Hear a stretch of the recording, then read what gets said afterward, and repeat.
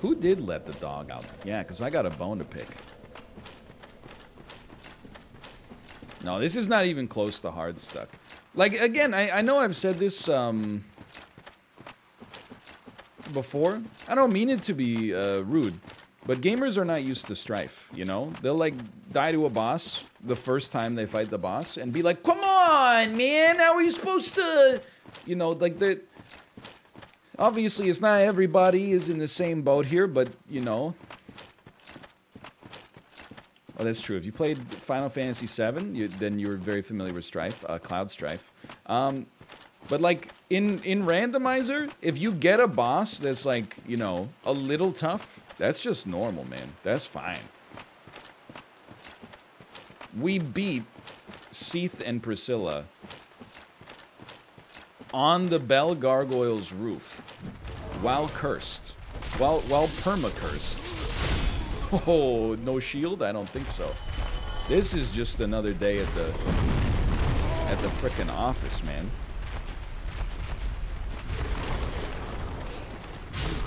Okay, you got me.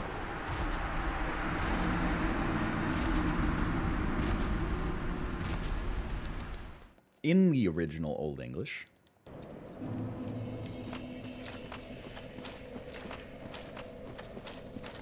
Unless it's PvP, I like my games easy. I don't think there's anything wrong with that. I mean, especially like as I've gotten older, because I do it as like a job, my relationship with gaming has changed, right? Like, I don't even remember why I played games when I was a kid. Like, I don't remember what joy I got out of it, or if it was just like trying to, you know, stave off boredom or whatever. Then as a teenager and like a super young adult, is like it becomes part of your identity. You're like, oh, I'm the good gamer.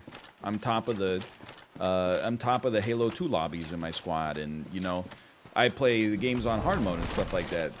The older I've gotten, like I know how this sounds, but I don't mean it in, that's bad. I don't mean it in like a super like dismissive way. I really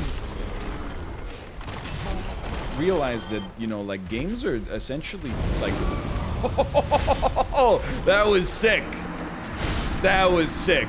He shoved me down.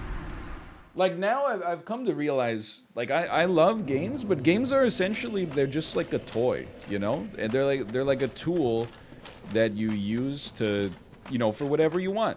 Maybe you use games to, you know, escape from some stuff in your real life. Who am I to say no?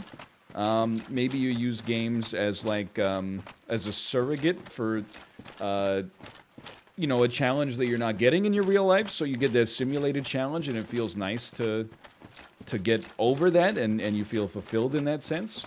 You could use it as a social thing to like hang out with friends who live far away, or maybe you just like, you know, kind of zoning out for a few hours, and you know, you're like, man, I just kind of want to zone out and play Assassin's Creed Valhalla on easy mode or something like that. Like, you know, I think they're different things to different people. Let's put it that way. Please murder this guy. Thank you. Now, where the heck is this dog, dude? Come on.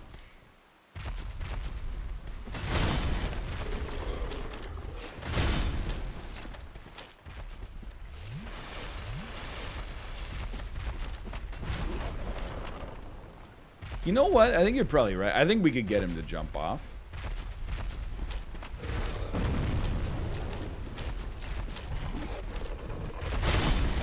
Yeah, and it depends on the day, too. Like, for me, I really am one of those people now that, like... And other people might have gone through this journey, like, in reverse. And I think that's fine as well. The dog's dead. Phrasing. Other people might have gone through this journey in reverse. But when I was, like, a teenager... Oftentimes, like, I would just, you know, like, no life a sports game on medium difficulty and just win 82 NHL games in a season, and, like, that was fun for me, because I was just killing time. Now, like, as an adult, and I'm not saying this for street cred, I promise you that, but, like, if a game doesn't offer me at least like some challenge, I kind of I lose interest. It's not.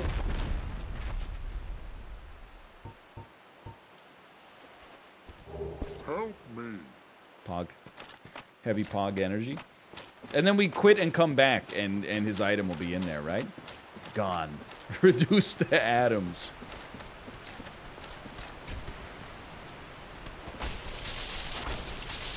Why are you so strong, dude? Like, it's definitely not like, oh, I don't see the point unless there's a challenge. It's just like, if a game's so easy, like, my brain doesn't... You know, like, you kind of gotta trick yourself into falling asleep. You can't be like, I'm gonna fall asleep now. You have to, like, trick yourself and be like, I'm gonna listen to this audiobook with my eyes closed. That's what gaming is like for me in my leisure time. Is like, if something pulls the veil back that I'm just pressing buttons, I'm out. I'm like, what am I just pressing buttons for? I could be like doing the dishes now.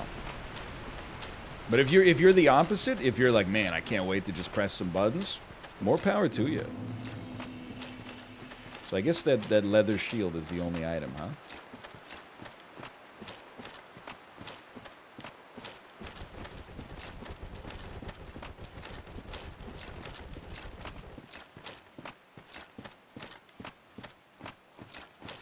There is an item past the waterfall, but don't we need something else to trigger the DLC?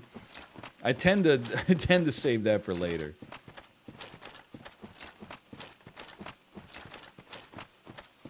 Yeah, like that's even with chess sometimes. Like I find myself, geez, I guess we're gonna go farm the gargoyles, huh? Or try to. Even when I'm playing chess sometimes, like there's times where I'm like, oh, I've got like a 10-minute break, I'm gonna play some chess. Then I lose like 2 bullet games in a row, and I'm mad, and I'm like, okay, you know what? I'm not playing chess anymore. Like I think if you, well, tonight at least. I think if you get to the point where, you know, the game is actually having like an effect on your mental state, it's a good time to re-examine the role that it's playing in your in your life. Like, especially if you have a very limited amount of leisure time. That's why I stopped playing Dota as well, yeah. I was like, man, why I'm getting, like, tilted over my, like, over what's supposed to be, like, my fun time? No thank you. But that's not a chess problem. That's a bullet problem. Bullet is just, like, it actually is, like medically addictive. I'm about there with League right now. I know I'm gonna get heavily foreheaded for this. Just quit. You know? Like...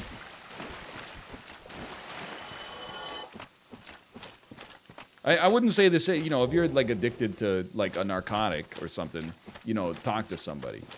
I'm not saying you can't also be addicted to games, but if you're just, like, you know, if you're just in the habit of playing League and you're not having fun with it anymore... Just like uninstall. Never go back. That's what I did with Dota, honestly. And I'm probably like, you know, I'm at a different point in my life now where I could probably, you know, just casually play Dota for fun. But like, I don't know. I don't want to. There's a Bonnie here. Dude, I saw a comment in chat. It's absolutely true. How does he forget the game every single time? I don't know. I don't have an answer for you.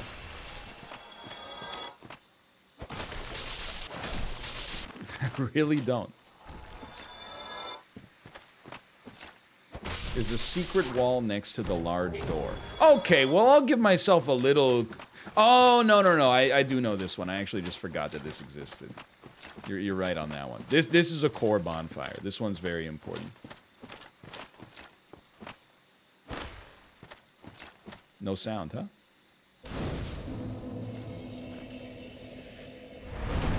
I know it, I just forgot.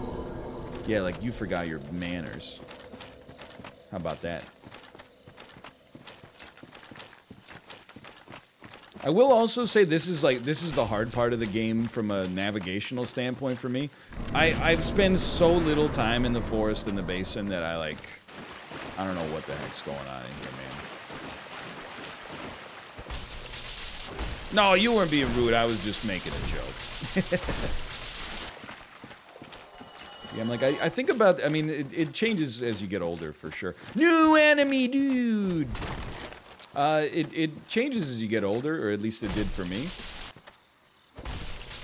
But, like, I think if you ever find yourself like, oh, I've got to get better so I can have fun in this game, there may be some games where that actually, like, is relevant, but, like, unless you're actually trying to become, like, a pro gamer, it might also be a good time to ask yourself the question of, like, you know, is this worth it? What about chess? I mean, I was thinking of chess in my head when I came up with the example. If you get better at chess, you will not have more fun. You will have more fun temporarily, for sure, for a bit. But then, like in every pursuit in life, the better you get at chess, you're gonna eventually, the elo is gonna correct. You're gonna end up becoming, you know, going up against stronger and stronger opponents. They're not gonna hang any pieces anymore, and then you're gonna be like, what the heck, man? Yeah, there's always a bigger fish, remember? From Star Wars Episode 1.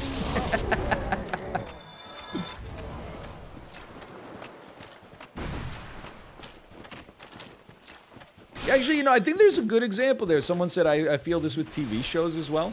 I've said it before, this was like a formative media experience for me. I got like 9 seasons into the 400 seasons of How I Met Your Mother. I think we were like literally a season or half of a season away from the finale. And I just went, I think this show kind of sucks. And I just never watched it ever again. I mean, I looked up the ending and was like, oh, okay. But I did not feel compelled. Even getting 90% of the way through the series, I didn't feel compelled to finish the remaining 10%. And to be honest, I've never regretted it. Check this out. Okay, he's too strong to be kicked. Yeah, okay, so I loved Arrested Development. Watched the first 3 seasons many times. Season 3 is not as good as the first 2, but it's fine. I turned off the Netflix reboot of Arrested Development like 6 minutes into the new season. I was like, I think they screwed it up. I think they did a bad job. No offense, but...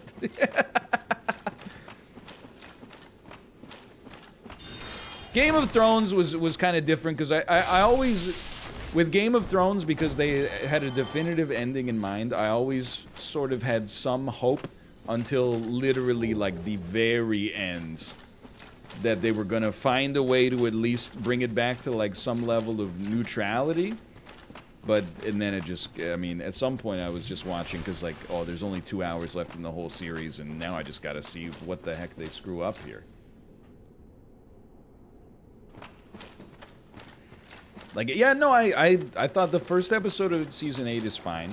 Or is it season, what's the last season? Was it season 8? I thought the first episode was fine. I thought the second episode was great. And then everything from that point onwards was just embarrassing. Well, okay, let's not go that far. Hold on, where's this Moonlit Butterfly?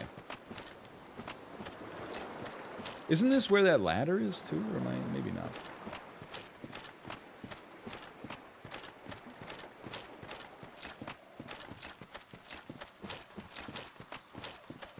Season 7 was embarrassing. I apologize for spoilers here, by the way. But I kind of remember where I lost things in Season 7. Which is when... And it's going to be different for everybody. But is when Jaime Lannister, at the end of that episode with the loot train, Jaime Lannister in his heavy armor, like, sinks into the river. And you're like, yo, first off, pretty sick episode. Secondly, like, how the heck is Jaime Lannister gonna get out of this one? And then at the start of the next episode, he's just like, and he's just like, fine? And I was like, well, okay. Like, you're like, the show used to be better than that. That it wouldn't just bait you with, like a cliffhanger, and then be like, just kidding. You're like, even if he gets out of the water, he's in such close proximity to Daenerys' army, there's no way he's not going to be kidnapped. And then, oh my god, like, what is going to happen with when Daenerys and Jaime Lannister meet? All the possible connotations of what, and then it's just like, he's actually just, he's fine. He's just chilling. What the heck? Can't back it up forever. Search party does that. So I think I had the optimal search party experience, which is one time when I was watching The Baby, HBO played a marathon. Well, Crave, which is like kind of Canadian HBO in some ways anyway. Played a marathon of all of season 1. I watched half of season 1, including the finale, and went, this show's good, and then just looked up on Wikipedia what happens after that. And I was like, oh, okay, seems interesting.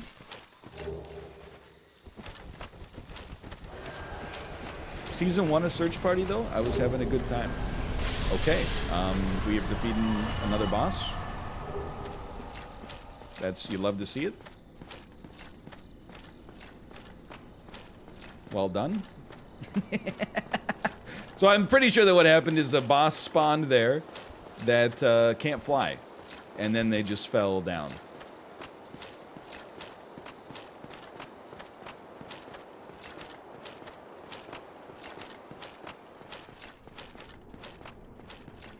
It's going pretty well, though. I'm trying to think of what threads we're pulling on right now.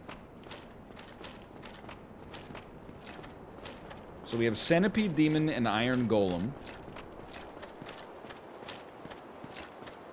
Hello. It's not bad. We can go through the back of Blighttown and see what's going on in Quelaag's boss fight.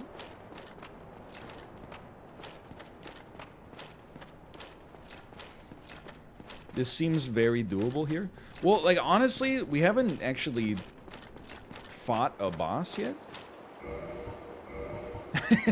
Or at least we haven't beaten a boss that that we had to fight. Okay, Capra Demon aside. I don't even know where we are, but take me back.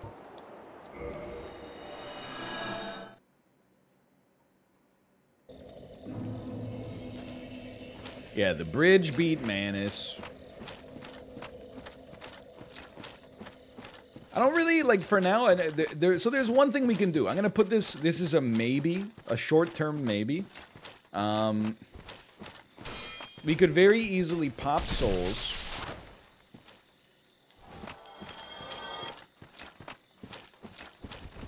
Buy Twinkling Titanite. What the heck? Heavily cursed. Thank you for the resin.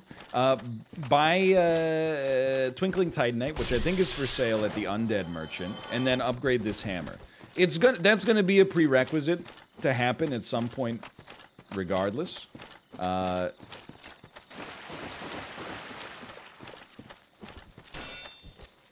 I'm trying to think of what else we got going on. The obvious thing would be see who Quelaag is. Yeah. Yeah, we could do that. This is our best weapon. Like, the only other... We got Reinforced Club, we got Lightning Spear. This is the best. Please stop with the Fortnite song. The reason I want you to stop with the Fortnite song is not because I hate it, it's because I love it, but I shouldn't. And I can't stop myself, like, from singing it in my head every time I read it. Number 1 victory royale. Okay, I'm running it through in my head. How does one get to Blighttown? They go to Firelink Shrine, and then they go to New Londo Ruins. 10 kills on the board right now. Dude, I really think Fortnite is a sweet game. I think right now we're in that period where it's pre-nostalgia, pre-nostalgia is where the max amount of cynicism happens. People weren't there. 2013, 2014. People are like, lol, kids playing Minecraft these days. Minecraft, baby game, kids game, Minecraft. I think we will reach a point 4 or 5 years down the line where people will start to be like, they'll start to float the idea out there. What if we played a little Fortnite? Haha. But in their head, they're like, I really want to play a little Fortnite.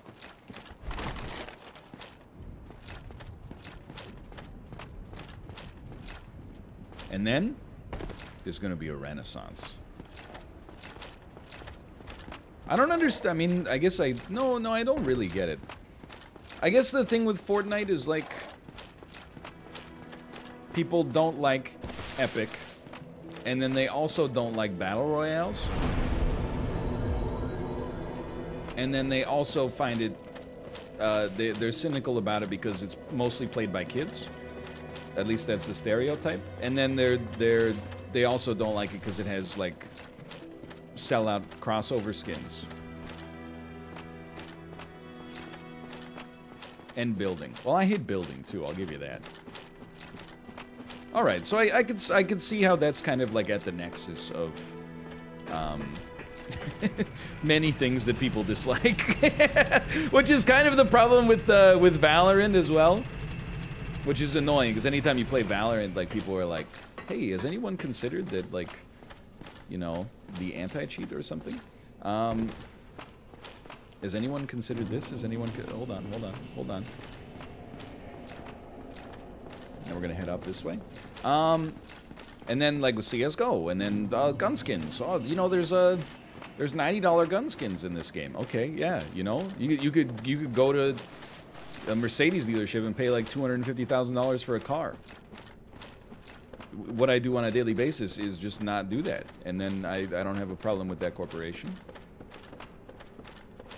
When I see someone driving a Mercedes, I don't like knock on their window and go like, hey, did you ever consider like just buying a Toyota Corolla? Don't you know there's cheaper cars out there?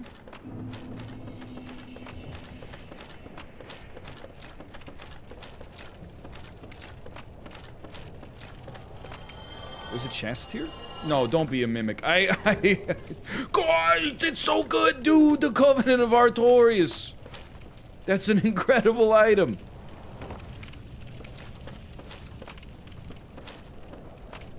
That's actually unbelievable. What the heck?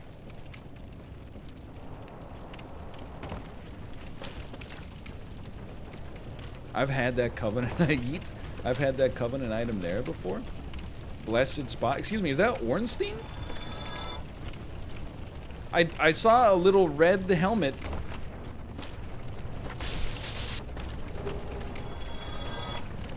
I thought I saw Ornstein down there.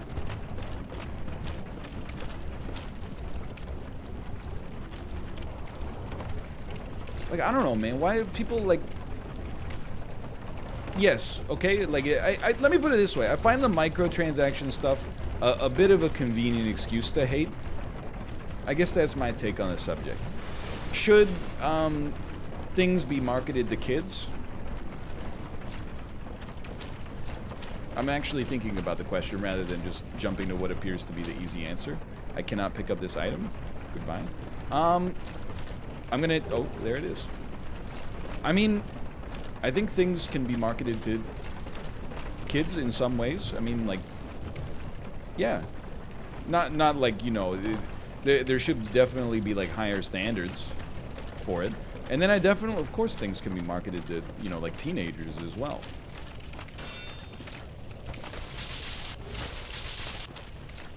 No, not like Chip said, not ketamine for teens. I'm still waiting for his public apology on that one. But, like, how can people be, like, anti-microtransactions in Fortnite, but, like, oh, like, Pokemon cards, Magic the Gathering cards, no problem.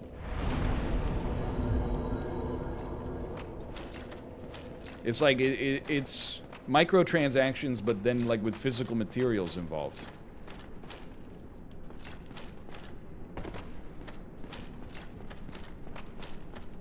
Not a mimic, please. Yeah, booster packs are gambling. I know I've said this many times. People get very upset every time. It's actually like, I think booster packs are like worse than gambling. Because at least like at the casino, when you win, you like win money.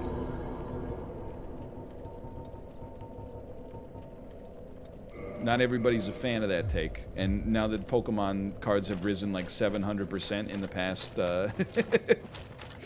in the past couple of years, you know, it's kind of a different story, I guess. But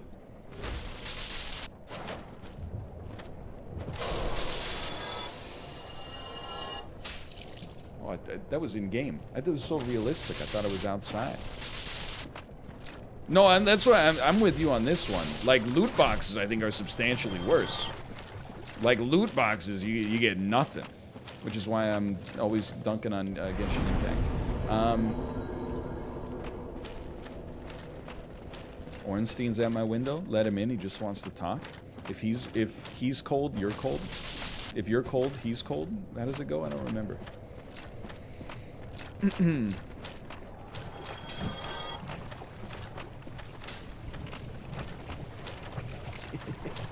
I don't mind the Pokemon card stuff, but I feel like I've reconciled my cognitive dissonance. I don't really have a problem with booster packs, but I also don't at all have a problem with the way that most games do loot boxes, with the caveat there that I also, you know, in my experience so far, don't appear to be predisposed to any kind of like gambling compulsion. Lioranum, thank you for the gifted subscriptions. As a result of the gifted subscriptions, you get to choose the next boss. I cannot promise your choice will manifest, but I give you the opportunity to choose the next boss.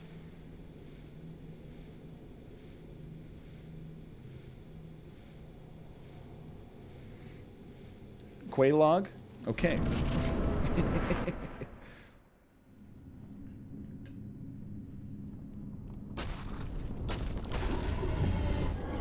I'm gonna go ahead and say it's probably not Quaylog. It appears to be the Nameless King. Are you the Centipede Demon?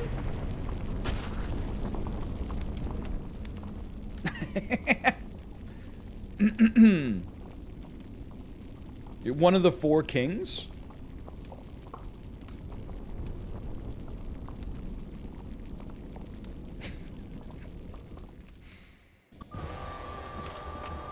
That is a 4 king. You are not wrong. They also appear to be not moving. I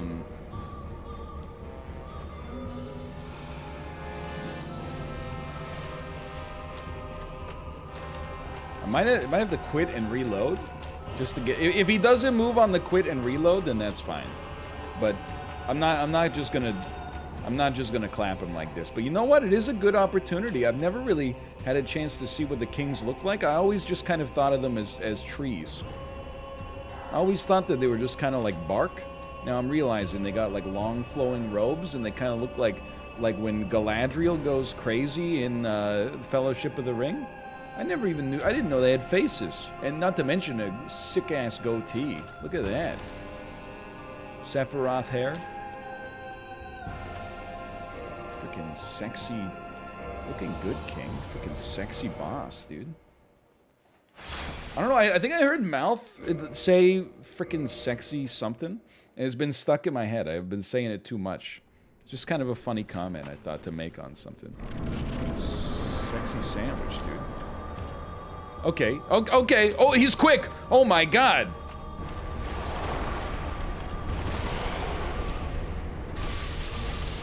Help. Tank it. We can live with that. We can live with that. Go quick. Roll, baby. He's not so bad. Like, 1 king is not bad. 4 kings is a tough fight if you don't just do Havel's BS strategy. 1 king's not all that in a bag of potato chips. Kissing the Valorant emote was a major mood. Oh, thank you. That was an original.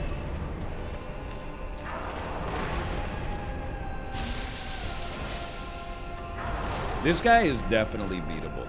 Yeah, this one, you think this is the one that wants to give you flowers or the one that talks for hours? The heck is that?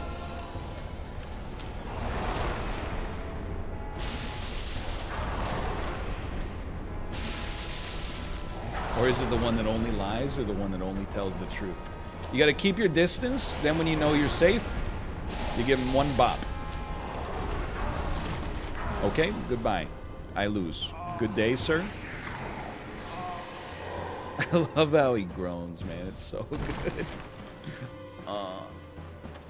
Fucking sexy groan, dude. Alright. Back at it again.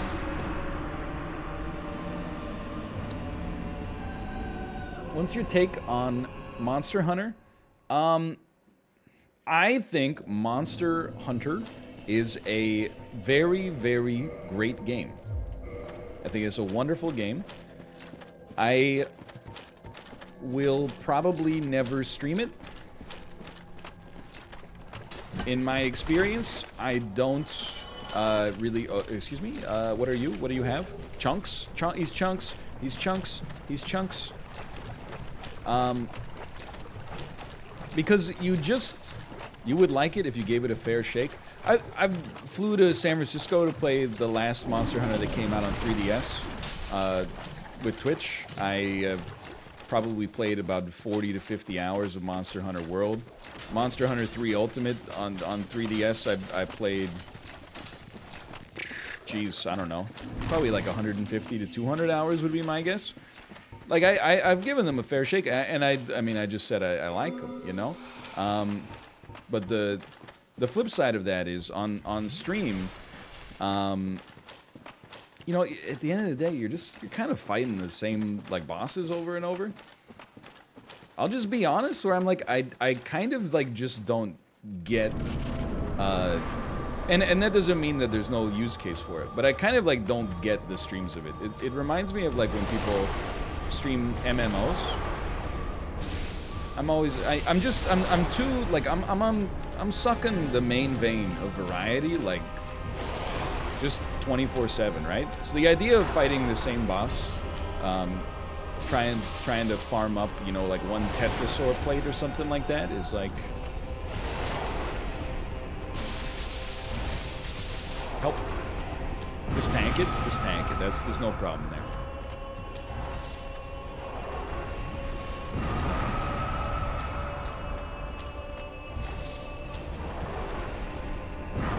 Haha, Isaac. Haha, ha ha ha ha.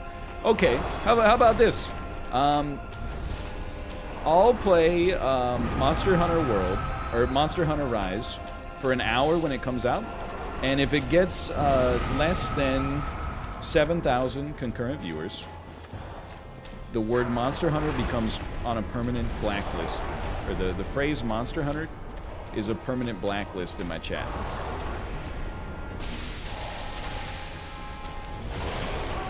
Deal? It's just one of those games where I'm like, it feels like, this is gonna sound more negative than I mean it to be, but it's like, when you play it, it's like, it's never enough, if that makes sense. Like, if you play it once we did on stream a few times, actually, well, a couple of times maybe, I feel like, people were like, oh, well, you know, now that you played it once, like, you're gonna play it for like 100 hours this week, right? And I'm like, not really. And they're like, well, then you haven't even really experienced the real Monster Hunter. Like, you gotta play 1,000 hours. You haven't even gotten the G rank stuff yet. And I'm like, I don't even know if I've ever gotten the G rank in any of the Monster Hunter games I've ever played. I don't know if I've ever seen the final cutscene in any of this stuff. I just enjoyed hunting the same, like, turtle a few times, and then I get the full set, and then I'm like, do I want to do this another 75 times? Sometimes the answer is yes, sometimes the answer is no.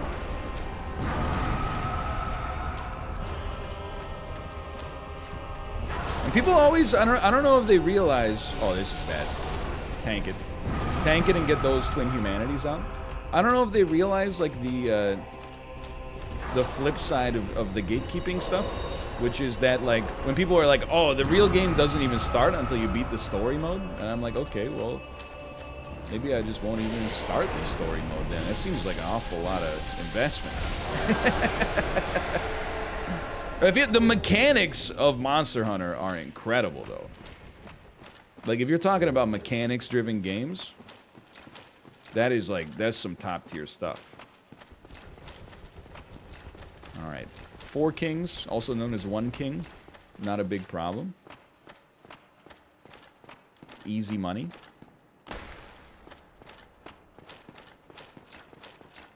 And I mean, you're gonna make me say it. You're gonna make me say it that I think like the analytics would probably be not very good either, especially like, you know, post-release.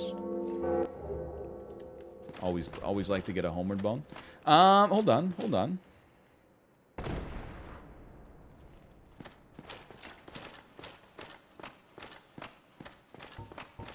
I'm a good guy now. I had spider stuff on my head. Wait a minute. This is how you go down the other way. I went the wrong way here. 1 second. Can we hear more about games you won't play? Well, I mean, as long as people keep asking, you know, I don't mind answering.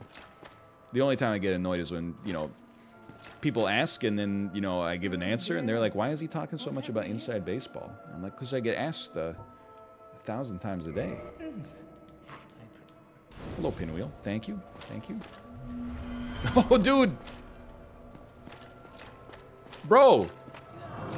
Okay, thank you. Pinwheel, dude, I have to kill him. I have to kill him. Oh, he moved, What the?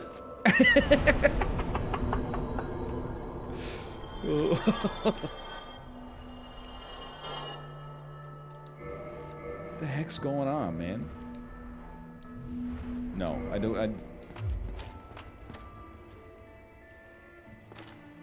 Can I can't sleep because I can't go to the bonfire. There's enemies nearby.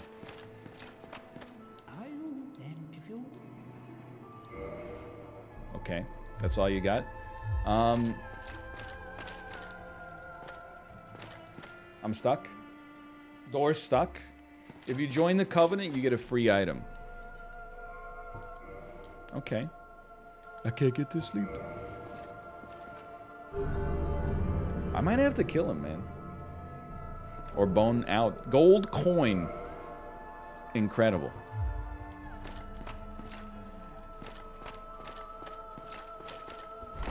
I could like quit and rejoin.